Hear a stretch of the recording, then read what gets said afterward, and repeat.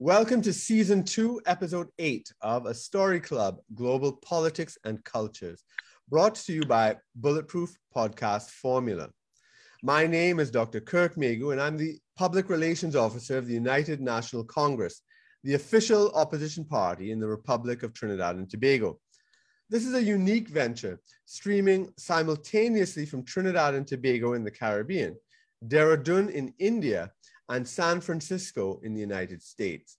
We speak with people from around the world, trying to understand different issues and problems relevant to my own country, Trinidad and Tobago, but also to people in sometimes very similar and sometimes very different situations, cultures, histories, politics, sociology, etc.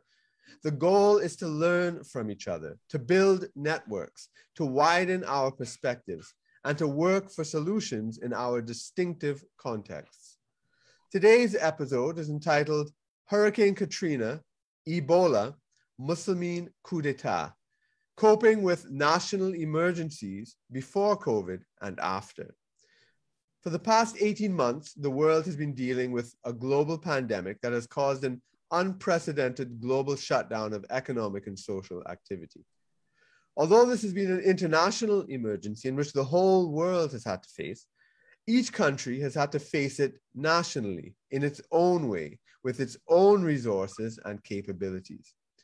Some countries have had experience with national disasters of various types in the past: natural, political, economic, military.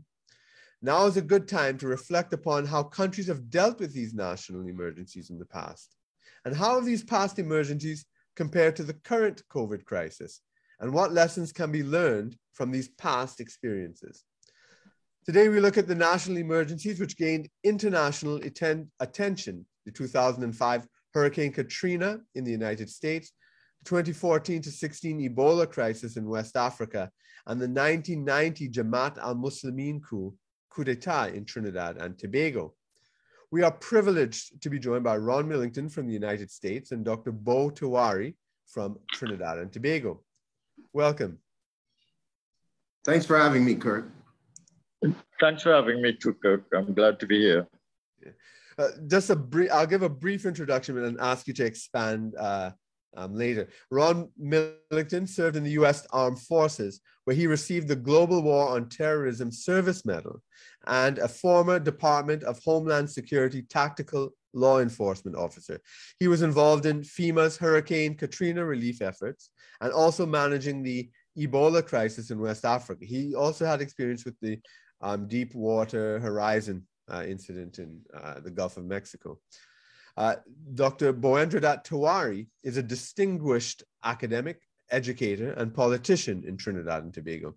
He was a former cabinet minister in 2 administrations, including in 1990, when a small radicalized group of insurgents took over Trinidad and Tobago's parliament for 6 days, held MPs and the prime minister hostage, putting the entire country in a state of chaos and uncertainty. So welcome again. So that's it for my introduction, and the rest would be having you all to share your experiences and for us to learn lessons from it. And I want to start off by asking you, to give our audience, our global audience, a bit more of your background than what I gave there, and in particular how you got involved in, let's say, on Ron's case, Hurricane Katrina, Ebola, Deepwater Harbor, even, and in Bo's case, how you got involved in politics and the 1990 coup and how that came up. Suddenly. We'll get to that. I guess Ron and then Bo first. Ron first and Bo after, sorry. Sure, no problem. Well, thanks again for having me on the show. Currently I work as a geopolitical consultant in the areas of security and strategic planning. I joined the U.S. Armed Forces in 2002. It's been a while, 2002. I served in the U.S. government for about 13 years, but I have over 15 years of background in emergency management, human trafficking, drug intervention, drug interdiction. And for the past few years, I've been focused a lot of my efforts, as you guys might know or not know on philanthropy, public service, and I sit on the boards of a few nonprofits. Hurricane Katrina. At that time, I was serving in the US Coast Guard when Katrina hit. Katrina was a Category 5. It was one of the largest natural disasters the US has ever faced at that time. We learned a lot from Katrina, put it that way. How I got involved in Katrina is that I was already serving in the US Coast Guard and we were deployed after the levees broke. And this was before, because I know also, we're not going to expand on this in this program, but you also were dealing with the Middle East and terrorist, anti-terrorism. Yes, in the Middle East yes. Well. So prior to that. Yeah, so prior to Hurricane Katrina, I was working in the Middle East as a private contractor with various agencies and institutions. Did a lot of projects in the Middle East, West Africa, quarantining with Ebola, and also a lot of anti-terrorism and logistic operations in North Africa. Right. But Ebola was tough because it was in a war zone. Okay. So hence the reason why Boko Haram was around at the time or not? Boko Haram was, but they were in Nigeria. And yes, right. Ebola was in Nigeria. And it was bad in Nigeria, but not the effects that it had in West Africa. Okay. But yes, you are correct. If you're leading on to that entire area being an area of conflict, correct. Okay, all right. You so it's correct. kind of a dual crisis there as well. So yes, so that's interesting. That was part of your military deployment. That gives a whole different phrase to the phrase state of emergency. Yeah. When you have doctors, security personnel, UN personnel, ministers of government dealing with a pandemic and also a war zone. Yeah. Wow. It puts things in perspective. Yeah. And Bo, Ron, trained for this in the military. You didn't have, as far as I'm aware, you didn't have such training to deal with the insurgents that came in 1990. You have a very interesting background. Why don't you give our audience a bit of your background and the NAR and then the coup and maybe how prepared or unprepared personally you were, because that administration you were part of itself was a kind of revolution. So that I think all that's interesting, and it would be interesting for our audience to hear. Well, as you hinted, I've really my life has been divided into what you might call two vocations. One is education and teaching and learning, and I eventually ended up in administration and leadership positions in education. So I've had very, very varied experiences there and functioned at a pretty high level. And then... As you were principal of the University of the West Indies, St. Augustine campus. That's right. And I got into politics very early when I came back from my first stint at graduate school at the University of Chicago. I came back to Trinidad and I became involved with TAPIA. And TAPIA, my involvement with TAPIA and the intellectual work there, but also the political work, helped to facilitate the process of the creation of the NAR. And the NAR eventually, which brought together the opposition forces in the country, which was the umbrella that brought together the opposition forces from Tobago, Central Trinidad, the rest of the country. And just to interject here, and this was, you displaced a government that had been in power for 30 years, and even before. We had a consecutive run by the government that had come into power as the first party government, the People's National Movement, and they stayed in power under Eric Williams for 25 years almost, and another 5 with George Chambers. And the NAR was able to dislodge them for the first time in a sweep because it was a united force. And So that took my career into parliament, into government, and eventually into opposition. And now I have sort of exited the political scene and basically moving in a different direction. But I remain intellectually interested in all of these issues. And the NAR, we had a situation in which I have to say 1990 was an attempted coup because it did not succeed. They held parliamentarians hostage. They blew up the police headquarters, but they did not take over the government as such. All right, the coup did not succeed. And you asked about preparation. I don't think that the country was prepared for it, but there are a few stories I have to tell which, this is more of an introduction, so I won't get into them yet. There are a few stories I have to tell which indicated that there were things that were going on. For instance, I was Minister of Industry, and I got a call on my telephone at my desk, and it was Robert Amar calling from Rome Airport in Italy. And he indicated to me that he saw Yassin Abu Bakr together with 17 other members of his group in the Rome airport taking a flight to Libya. And I immediately contacted the Prime Minister after his conversation.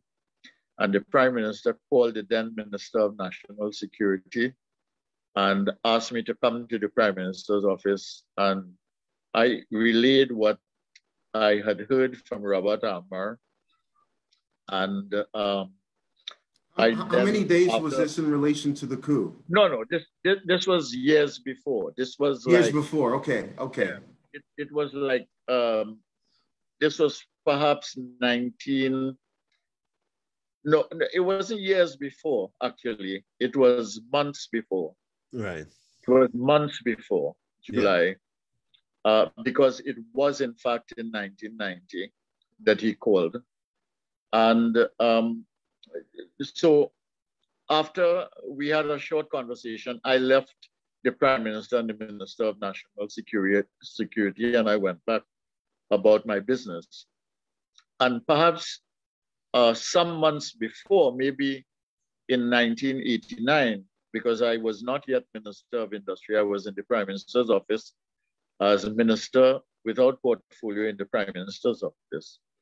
And Jean Devenay, who was then ambassador to France in Trinidad and Tobago, and with whom I got along well, had indicated to me that the French government was very concerned. Of course, the French have interests in the Caribbean. Was very concerned about what was happening and the role that Abu Bakr was playing at the time in the Caribbean. And I think they had some information that either he or some of his people had traveled to Martinique and had met with people there regarded as maybe inimical to the interests of the French government. And she relayed that to me. And I arranged a meeting with Robinson for her. I did not attend that meeting. I told the Prime Minister then what she had said, and I suggested that he meet with her. And he did meet with her, and they talked. And the Prime Minister and I then talked afterwards, after the meeting, not the same day, but some days later. So that was done. And when the attempted coup did happen, when they stormed the parliament, I was not in Trinidad. I was in Hong Kong at the time. I had gone on a trip in the Far East with a number of businessmen from Trinidad. And the way I learned about the coup in Hong Kong was that 6 a.m. In Hong Kong, which was 6 p.m. Trinidad and Tobago time, Yeah. when the coup was taking place, Arthur Lockjack came to the door because he had been a member of my mission, and he knocked on the door of the hotel room like crazy, frantically. And when I opened the door, of course, I had woken up from sleep. He said, "Bo, coup in Trinidad, coup in Trinidad.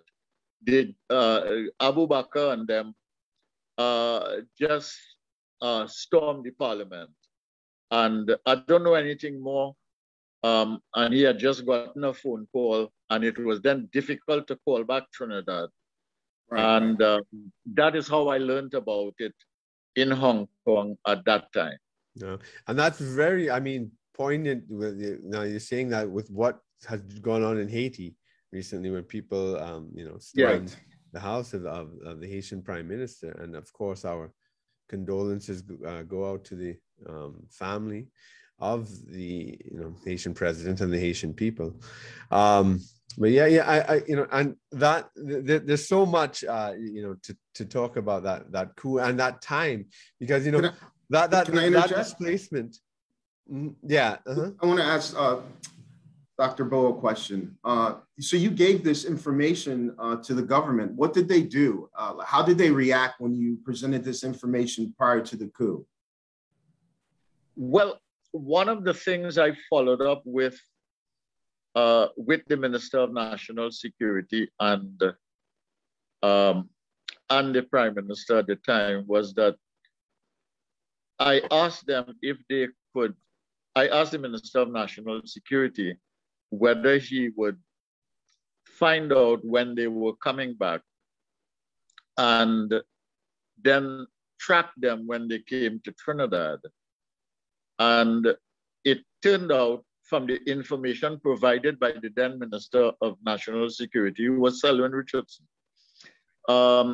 he indicated that they had that Abu Bakr and his company had flown from Venezuela to Rome, and then from Rome to Libya.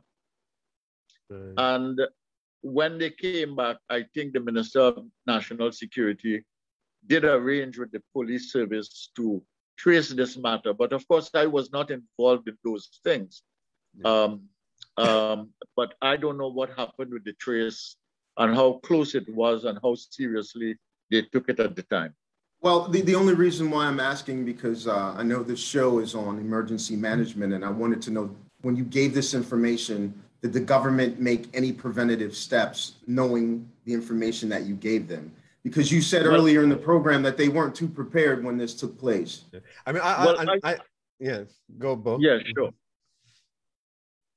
Well, I would say that it's clear that intelligence was weak, because I got that information because of my relationship with Robert Amar, who happened to be in Rome at the time. Correct.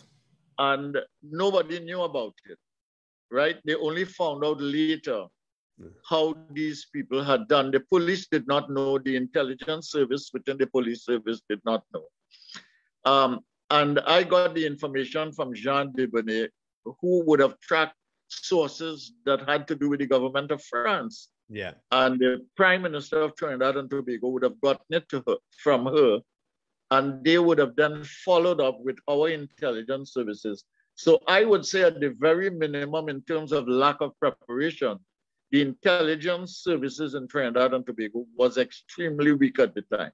Yeah. I mean, and just to fair assessment. The whole country was unprepared. I mean, it was really kind of a loss of innocence. When Abu Bakr took over the television station, we only had one television station in the country at that time. It was state-owned. We didn't have a liberalized media. And he went on and announced the coup. People thought it was a play. They didn't realize it was actually true. They thought it was some sort of drama, some sort of it was really nobody expected this. It came so much out of the blue. Yes. Mm-hmm. You know, and I'm sure when you got the knock on the door, Bo, at 6 a.m. in the morning, you wouldn't have I think you would have been in a state of disbelief. You can't be serious. That's happening in Trinidad. Am I right or what? Tell me how you felt. I was surprised. I really was surprised. I was taken aback. But the connections of the people in the coup were very very well organized and internationally connected. Mm-hmm. Because the morning, the day before the morning that I was awakened by Arthur Lockjack and given this news of what was happening to Trinidad, I had met with two businessmen from the United States in Hong Kong who had discussed with me the possibility of making an investment in Trinidad related to garment manufacturing. That was the nature of the discussion. Other things too, but that was their principal first interest. And I had talked to them, you might say innocently and in good faith, about a business proposition. But ironically, on that morning when Arthur Lockjack came into my room and we started to talk, about 6:25, there was a knock on the door, and one of those businessmen came there to continue the conversation, he said. And well, I was alarmed, so I took a walk to the bedroom and I asked Arthur if he would come afterwards. When he came in, I told him I'm very suspicious of this, and I think that we should get the police immediately. And by that time, we had called the honorary consul in Hong Kong, and he showed up in a jiffy. I don't know where he was, but he got there very quickly. And once he was aware of what was happening, he got in touch with the police and so on, and that fellow disappeared from the room. And when I was sent, when I took the decision, immediately. I was supposed to go to mainland China that morning. I took the decision immediately that I was going back to Trinidad. And I got a flight that they arranged for me from Hong Kong to Los Angeles. And to my amazement, I was sent there basically under police supervision and received by police and national security authorities at the airport in Los Angeles, right, and put in a special room by myself for security purposes with a guard outside the door. And at one point in time, a woman walked into that room. I don't know how she got in. And she said, "You are the minister from Trinidad."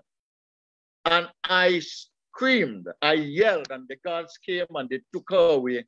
And up to today, I do not know what transpired. Who was this lady? Who was this lady that came in the room? I have no idea. Wow, wow. And this happened where? In LAX, in America?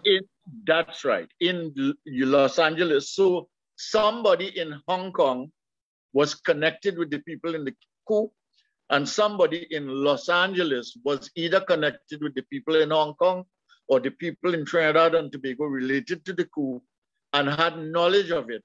I don't think she came there to do me any harm, but I think she came there to perhaps assess the situation and what was happening. Because, I mean, obviously, if you are attempting a coup and you got all the members of parliament under lockdown and you got the television station under your control and there were ministers outside, you would want to keep them outside and not get them home. Correct. Yeah. Fair assessment. So that's a fascinating situation. We could spend the whole hour speaking of that. It's amazing. When the report on the coup was being prepared, I got a letter from the commission asking me if I would testify. I was prepared to tell them all of these things. Yeah. And I told them, yes, I would be more than happy to testify, but they never called me to testify. And I didn't think it was my business to force my way into the committee to testify. But Right. I've told this story before. I have gone over the story. I'll tell you another story having to do with Rafiq Shah. I have gone through some of these stories with the people that I mentioned in order to verify in my mind that what I was saying was in fact accurate. And they had similar memories of it. It might have differed a little bit on occasion, but yes, they were aware of those kinds of issues. Right. So if we take it back in terms of lessons on what to do and so forth, obviously the government of Trinidad was unprepared for it and for dealing with this. But I want to take it to you, Ron, because we have the most powerful country in the world, the United States, and Hurricane Katrina.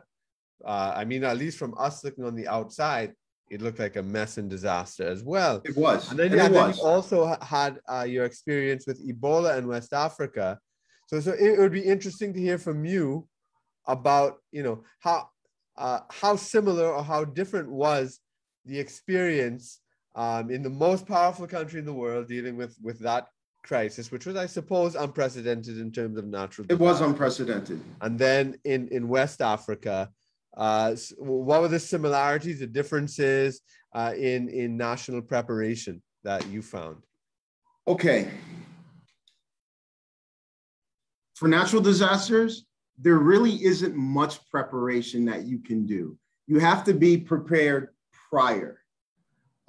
Emergency services have to be up and going. You have to have a stable healthcare system.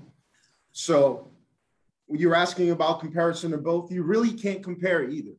Because you answered it, one of the most powerful countries in the world, and you compare it to a developing nation. Did we have lessons learned? Yes. Was everything perfect? No.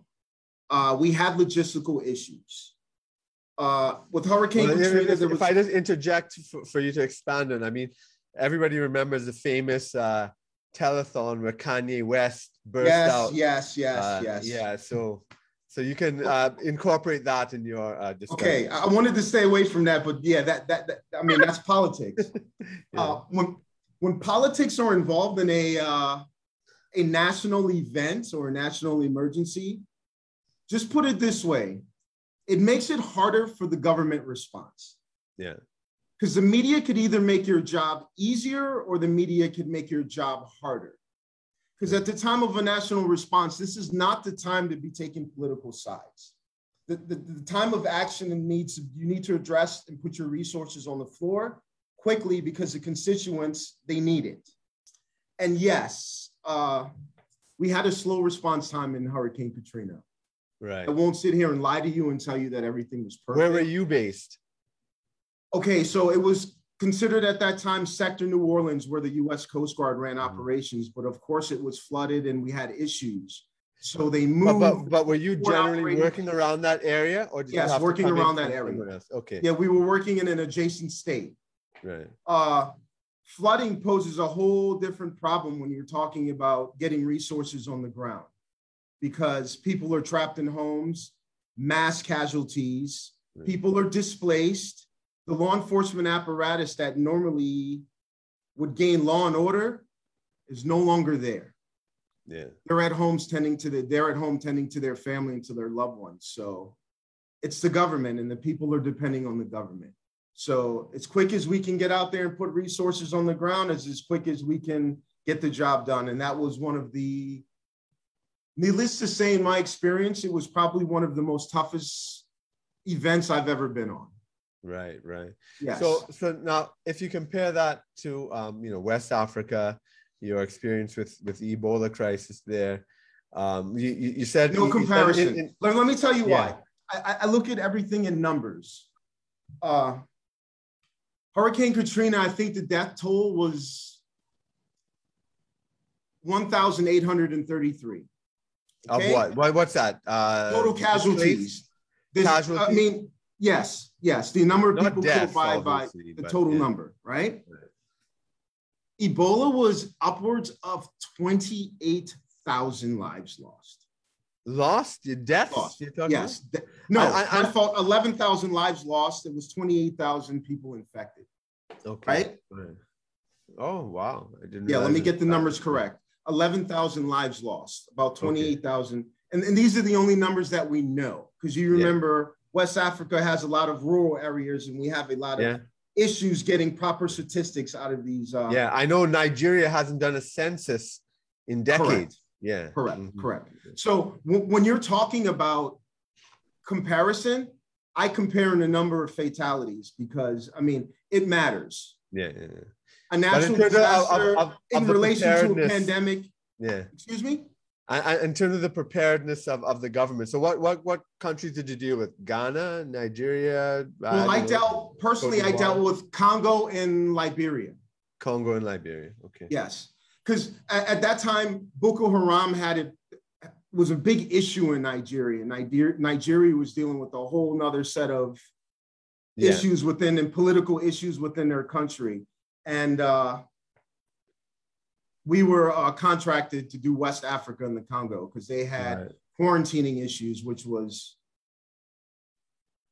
crazy. What were the issues? What were they? I mean, now the whole world knows about quarantine. Okay. What were their issues?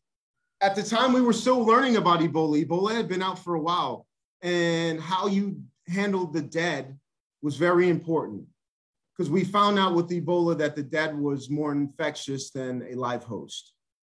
And how you handle the remains affected how we treated people in the area, how we treated burials, et cetera, et cetera, et cetera. Setting up new protocols, whether you bury the dead, whether you burn the dead.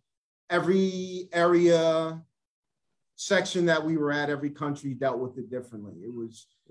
It was a mess. And we had a lot of international agencies. We had Doctors Without Borders. We had the United Nations, American military. I was with a group of expats that were volunteering our services to provide security, logistics. Let me get back to Bo on this.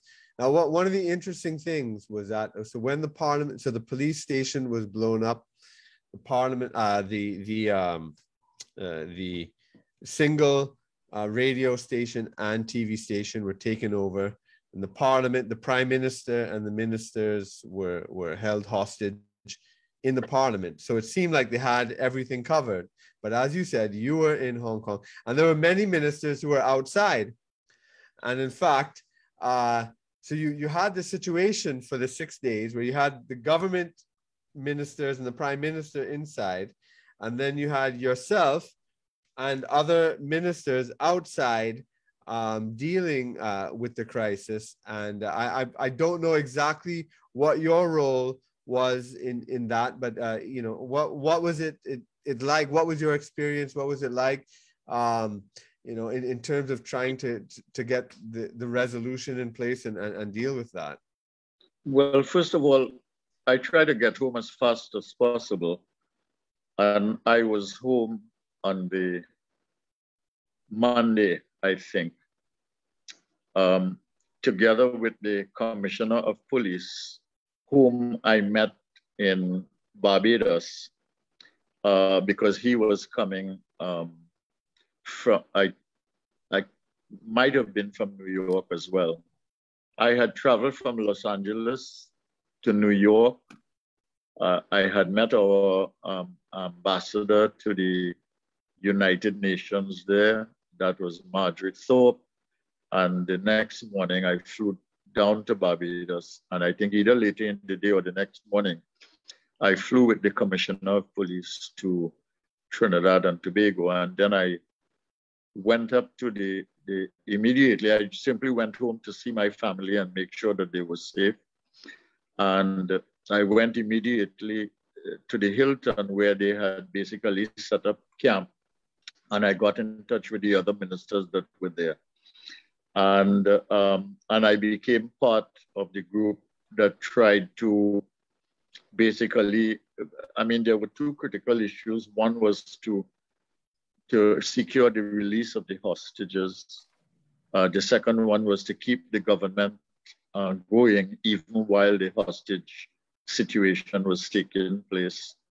And the third thing was to keep the country calm in a almost impossible situation where you had most of the government inside the parliament under hostage, and you know, you had some looting and so on before, and the question of order was very precarious. But I want to tell you a little story about the release of the hostages and how that happened. While we were doing all of the main negotiator during the time of the hostage crisis with the Abu Bakr and his team was Joseph Theodore, who was Brigadier General at the time.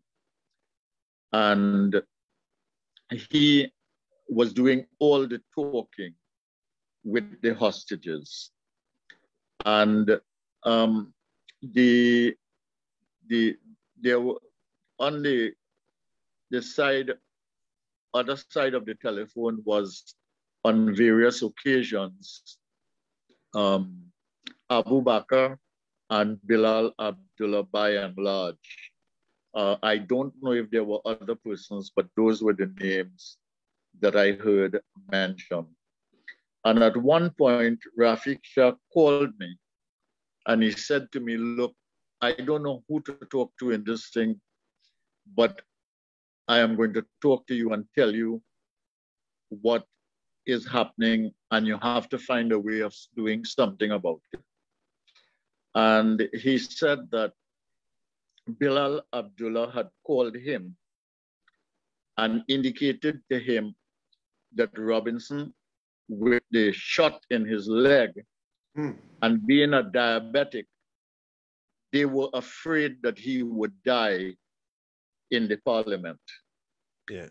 And that he wanted the exit of Robinson from the parliament and to medical attention as quickly as possible. Now, I didn't hear this conversation with Bilal Abdullah. This is something being reported to me by Rafiq Shah, who received the call. I think I want you to expand on something here, especially for our international audience, because I think it's unusual internationally. So here you have these insurgents, these coup leaders who blew up the parliament, to taking hostage, and yet they are concerned about losing the life of the prime minister. How do you see that, and how do you explain that? Well, because they were, I think, on reflection now, I didn't know what was going on then, but on reflection, I think they wanted to remove Robinson as prime minister and to change the government and the direction of the government. And they wanted an influence on the governmental apparatus. So for instance, one of the things they asked Theodore for, because I was in the room with him at the time, because when I heard this, I want to say, quite frankly, I was very cautious about it, and I went to Theodore directly. And I told him what Rafiq Shah had just said to me. And I guess he had his way of either talking to Shah or verifying it or whatever it is. And he asked me if I would stay with him in the room during the negotiations. And one of the things that Abu Bakr was asking for was to have 45 of his men precepted and to have them issued firearms, and for them to be to play a role in the what essentially would be the post-Robinson government. Because remember, they had sent something asking that he be replaced by Dukaran. Yeah. And Pandey and Manning would be part of it. He would be national security minister, these sorts of things. Yes, all of these kinds of things. So, and Theodore went through that process. I mean, he was the calmest person I ever saw. I mean, I must say, eventually he got a medal for it on behalf of the military, very well deserved. But he was the calmest person in the world, and he managed the situation. And eventually, he managed the release of Robinson, and then his transference to the hospital. He went to St. Clair Medical, I think. I went to see him afterwards. And he managed the surrender of Abu Bakr and company. Mm-hmm. And they were then taken to Chagaramas in that makeshift, whatever makeshift prison that they had over there that kept them isolated in that part of the country under the control of the army, I believe, at the time.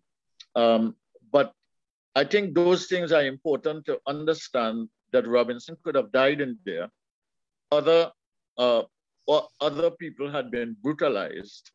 Selwyn Richardson had been badly brutalized. Yeah. And one MP died. And Leo Devine. Yes, Leo Devines, I mean, with whom I have a real good relationship, actually died out of the coup because he was shot.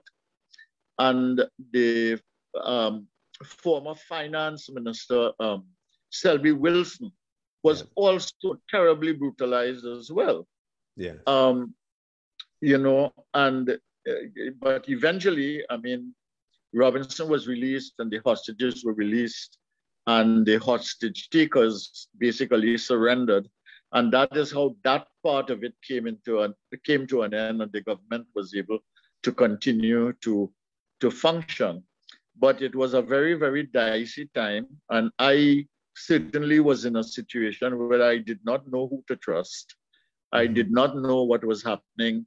And I was very, very cautious about what I said to whom. And I had complete faith and trust in Theodore, I want to say. And I proved to be right on that. And he did what was required in order to bring the situation under control. Wow. Okay. Now, for both, so let me get back to Ron now. Particularly, I mean, well, much of the world is opening up, but in Trinidad and Tobago, unfortunately, it's the reverse. You know, we are in the sort of worst phase of the crisis, a state of emergency, a lockdown, and but let's say the Ebola crisis. How was that resolved? You know, because right now during COVID, you know, people are trying to see where's the end of this. You know, Ebola. How was that resolved? And I guess maybe you could also reflect on Hurricane Katrina, if anything. But Ebola, I think, is very relevant to us now with the COVID issue. Okay. You can't live in fear of the virus.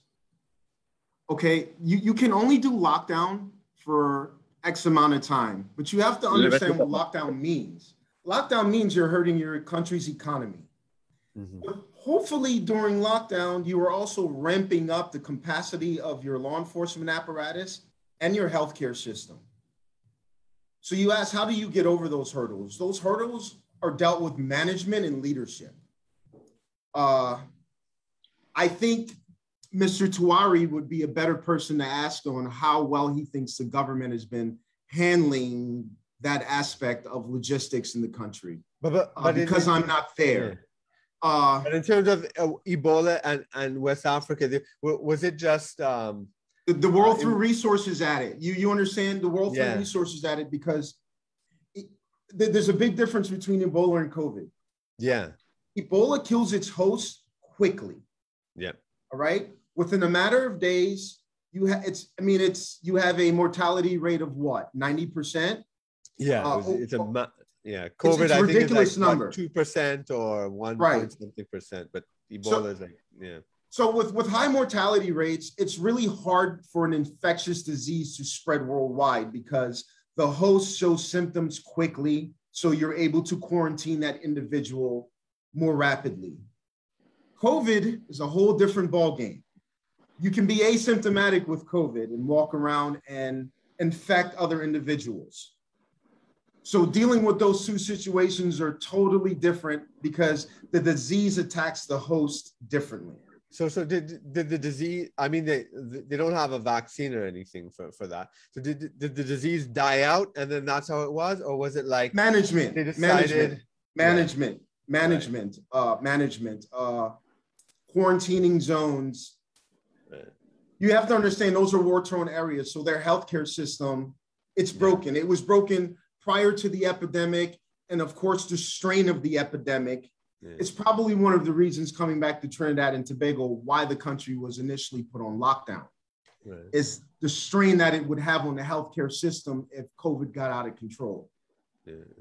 Tell me if I'm wrong or right. I want to ask you, in terms of both in West Africa and the United States with Hurricane Katrina, what outstanding issues do you think remain? Like, okay, the crisis ended, but bureaucracy. Bureaucracy. Yeah. And Hurricane Katrina, it took us too long to move an object from point A to point B. Yeah. And, for instance, and those issues are still there. Those problems are still there. I mean, the bigger the government is, the more bureaucracy you will have. Yeah. Okay. And bureaucracy hinders efficiency. Right. Okay. The more people you have to ask to get a job done, knowing that it needs to get done, hinders your ability to help. Right. When you need authorization and authorization and authorization. Yeah. Because people ask, what was the U.S.'s capacity in helping people with natural disasters? We have a great capacity. The U.S. has an awesome capacity of deploying resources. But to actually get those resources on the ground is where the problem is. Right. And we continue to have that issue. And that issue is not just relevant or prevalent in the United States. I've seen it throughout the world. I've seen it in Trinidad and Tobago. I've seen it in Latin America. I've seen it all throughout the world. Government bureaucracy is what hinders all responses. Right. So let me ask you, Bo. I mean, what so the crisis was resolved as you described. But what outstanding issues do you think remain in your opinion? I think a lot of outstanding issues persist. You know, at the time, I think remember we had an acting president because the president at the time was out of the country. So that in itself created a problematic situation. Vacuum in leadership. Secondly, you had an issue of the amnesty and its validity, its legitimacy, its legality, and subsequently the role of the court in that.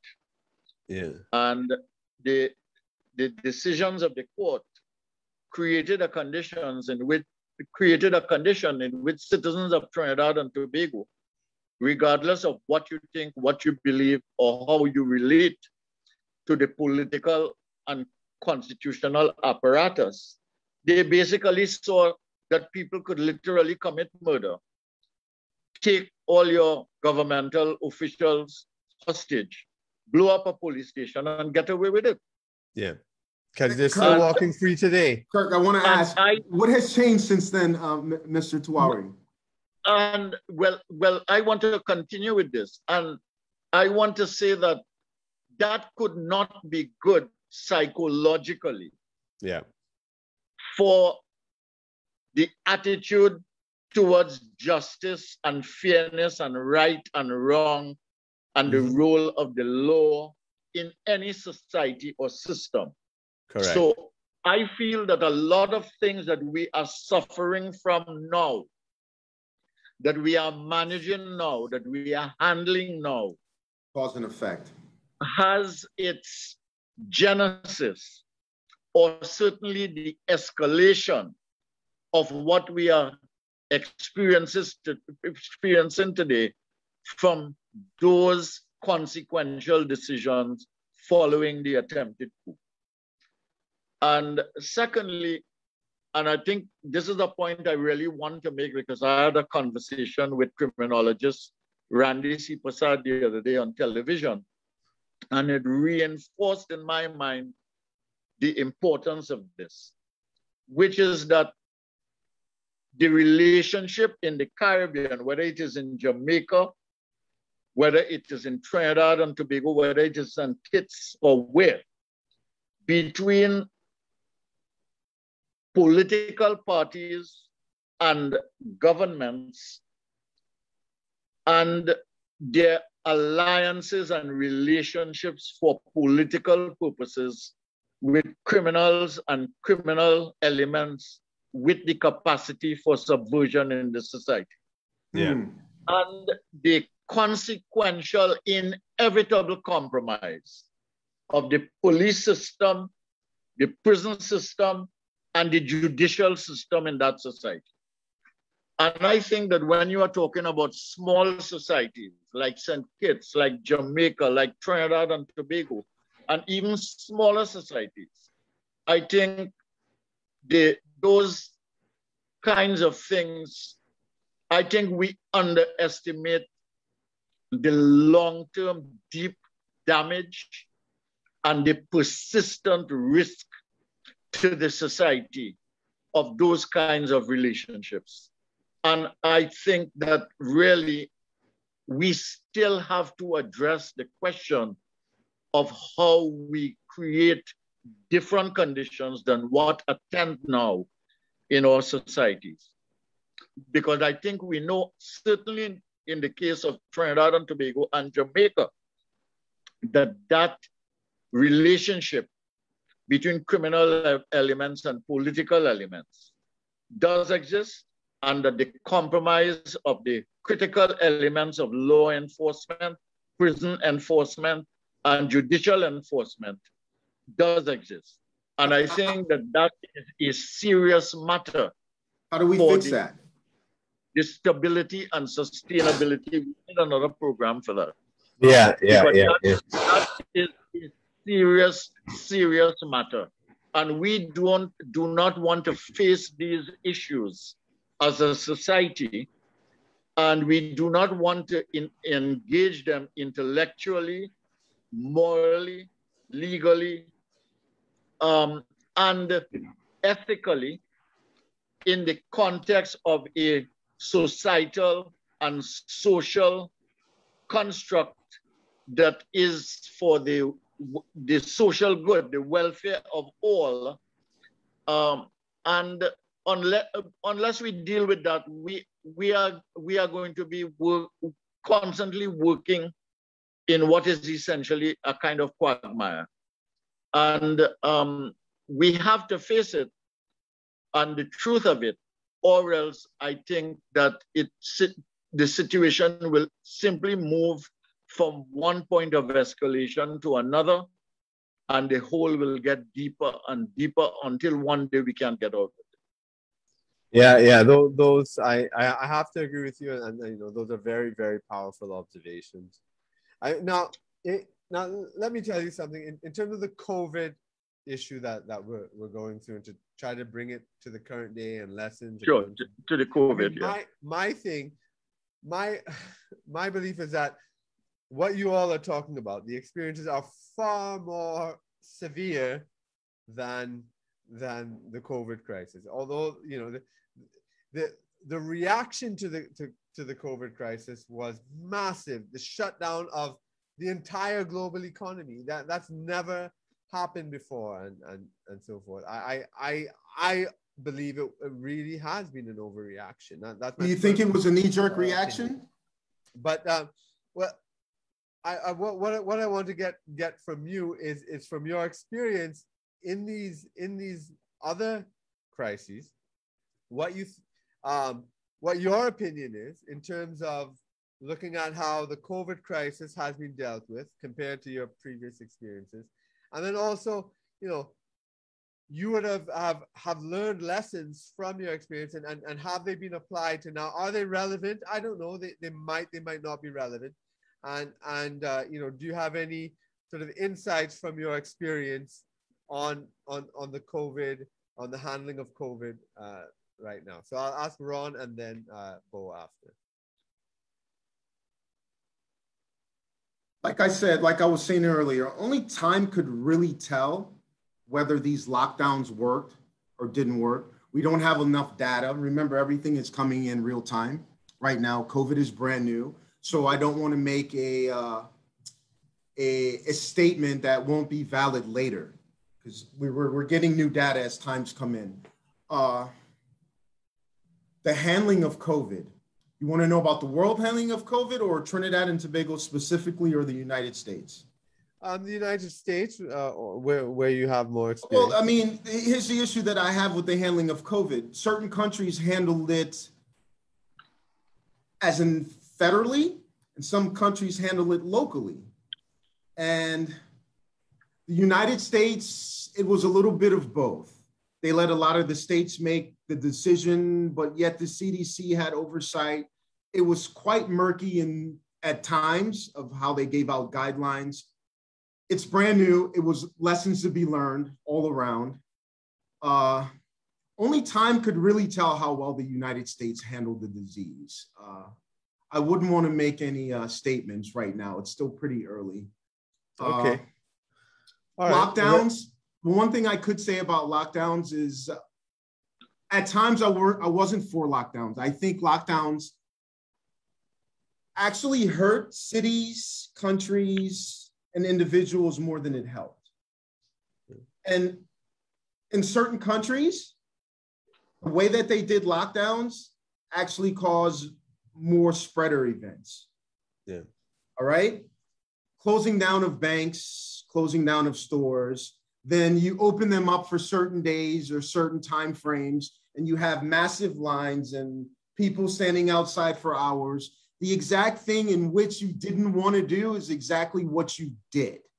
And I saw a lot of indecision and indecisiveness from many agencies in many countries and many governments. Right, so I think there's a lot of lessons learned around the world. And Bo, how about yourself in terms of, the lessons that you would have learned from your coup experience, whether it's relevant at all? I think the first thing that we need to acknowledge is that globally, COVID met a situation of mismanagement of risk. Because, people like Nicholas Taleb and so on, and others had in fact foreseen the possibility of something. And I mean literally foreseen. They had warned about it without knowing the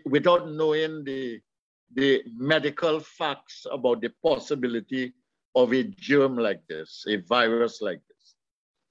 And secondly, this had been publicly signaled by people like President Obama. It had been publicly signaled by people like Bill Gates. And nevertheless, when it came, the whole world was unprepared for it. So I think we need to acknowledge that there was a colossal global mismanagement of risk, and we need to understand that and take it for what it's worth and then move from there. Fair enough.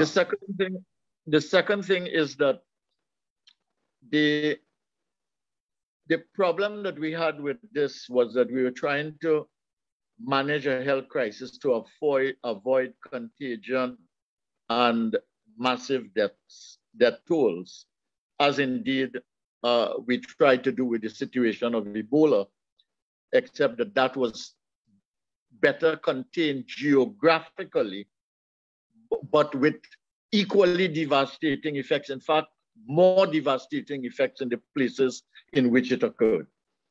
And we tried to do that, but we realized very quickly that you also had to create the conditions or situation for people to live.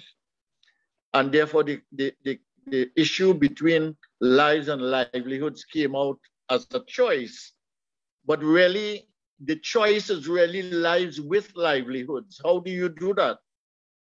That's a fine line. Huh? That's a fine line, because you risk people's safety by, That's right. And that is, so you are faced with another situation in the reality, not in the prognosis, not in the contemplation of what could happen, but in the reality of what is happening, of how do you manage the risk of lives with livelihoods. And I think that is the quandary in which we found ourselves. And that is what tested the decision-making process. And some have made good decisions, and some have made bad decisions. And we don't know yet. I agree with Ron on this, because there is the mutations that are taking place, the variations that are taking place, and we don't know where that is going to take us ultimately.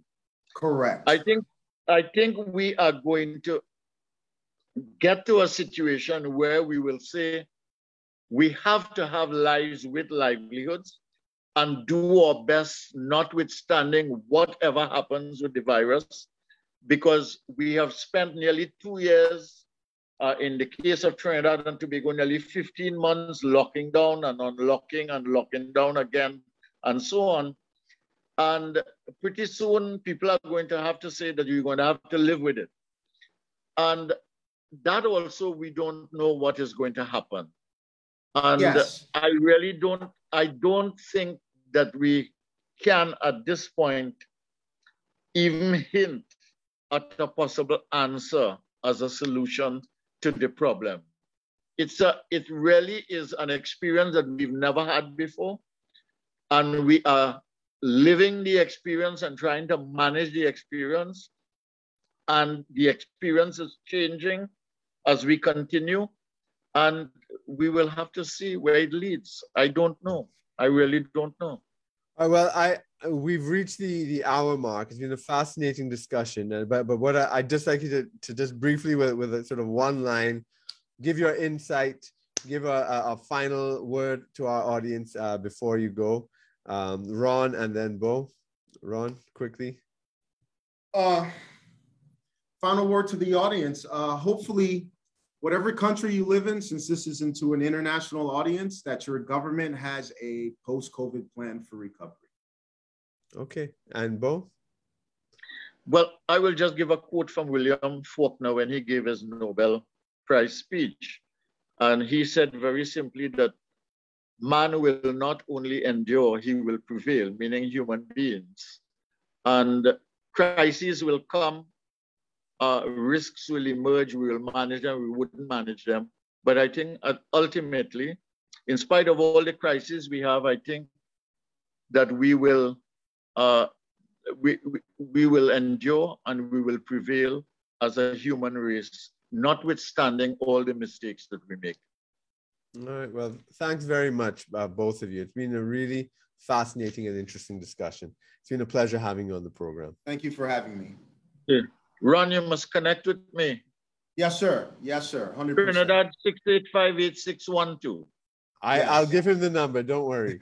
Yeah, let him get a WhatsApp. Yeah. So good.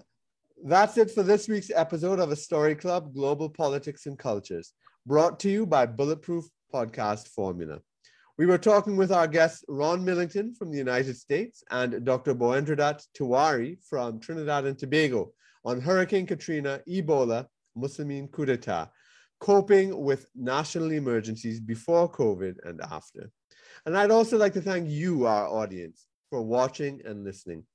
Please join us again next week. And in the meanwhile, like, share, follow, subscribe, and tell your friends about us. If you're watching on YouTube, please also click the bell icon so you get notifications of when our programs are uploaded. Thanks again, and see you next week.